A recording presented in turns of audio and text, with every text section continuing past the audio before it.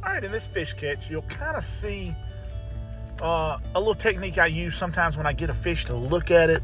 He really showing interest in it. Is what I'll do is I'll reel it up 5 or 6 turns of the reel handle real quick, straight above his head. And oftentimes, that running action is what gets them to bite. And I just reeled it up 5 or 6 times. The bait shoots up, and a lot of times they'll chase it right on up and get it.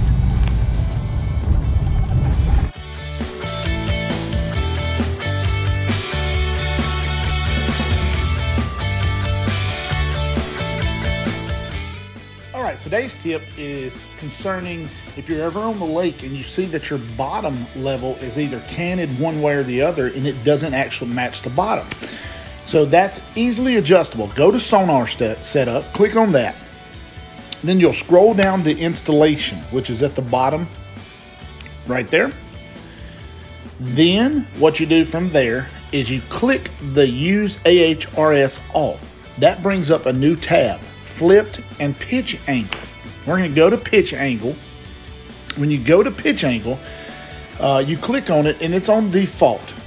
And what you'll be able to see is if you adjust it, you can adjust it up, down. As you can see here, I'm going flatter and everything like that. Sometimes it'll get off depending on how it's mounted on your poles and everything like that.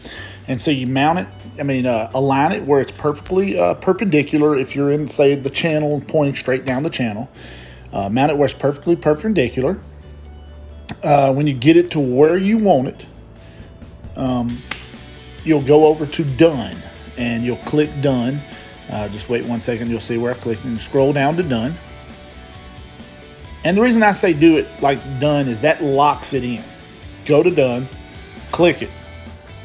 Now it's going to go all the way back. You're going to go back to your menu again. Go down to sonar setup again.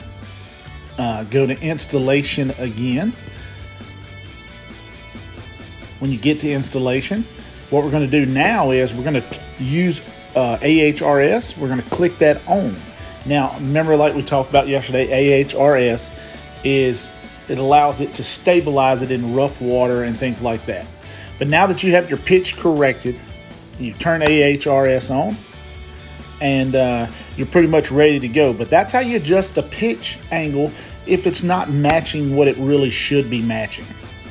You don't do this often, but it is something that you might want to know how to do if you're out on the water and you'll notice, it's not lining up right.